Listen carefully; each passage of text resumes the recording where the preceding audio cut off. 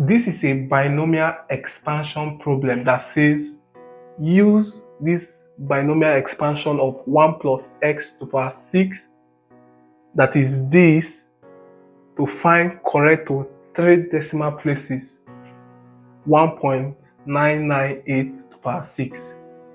So since we are asked to use this to evaluate this, and these powers, they are the same, inside this bracket have to be the same, and so we have to look for what s is first.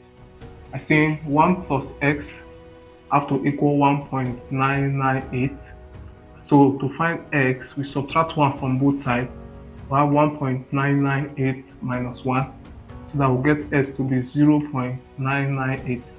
So for us to evaluate this now, we'll substitute s as this inside this. So this will be 1.998 to the power 6 will be 1 plus 6, 0.998 plus 15, 0.998 square plus 20, 0.998 cube plus 15, 0.998 to the power 4 plus 6, 0.998 to the power 5 plus 0.998 to the power 6. If we sum this up in our calculator, we'll get 63.6169.